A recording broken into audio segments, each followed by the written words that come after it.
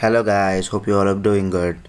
In this video, we are going to see about an interesting topic, whether soul has weight or not. Isn't it very interesting? Yes. So today, I'm going to introduce a scientist named as Dr. MacDougall of Haverhill Hills Tales of Experiments at Death. This is a very interesting topic, and he says that the soul has weight. Now, Dr. Duncan O. MacDougall, born in 1866 October 15th, and he passed away on 1920, was an early 20th century physician in Haverhill, Massachusetts, who sought to measure the mass lost by a human. MacDougall attempted to measure the mass change of 6 patients at the moment of death.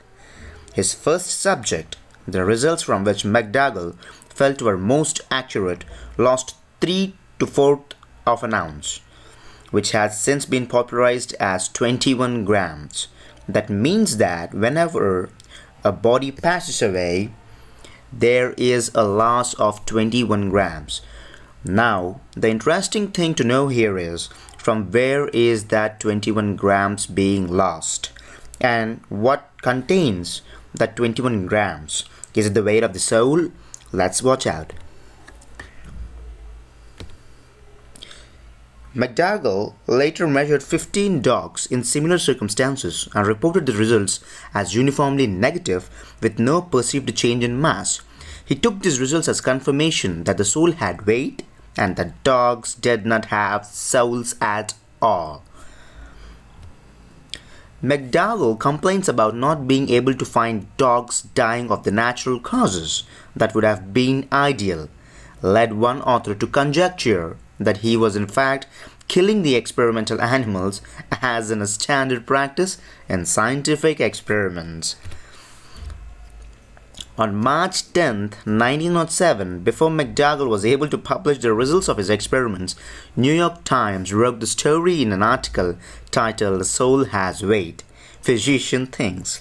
MacDougall's results were published in April of the same year in the Journal of the American Society for Psychical Research and the medical journal American Medicine. I would like to quote a point, still I did not reveal where has these 21 grams gone. Yes, it includes the feelings, the pressure of the mind, the wants of a person, etc. All the mental reactions and the physical state of the mind which contribute to any kind of feelings has weight. That means